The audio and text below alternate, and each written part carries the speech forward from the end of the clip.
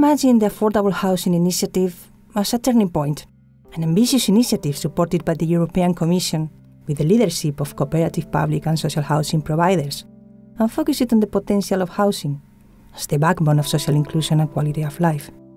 The opinion of the Spanish Social Housing Providers Association, AVEs, is that the European Commission should commit itself to this initiative and rely on public and social housing providers.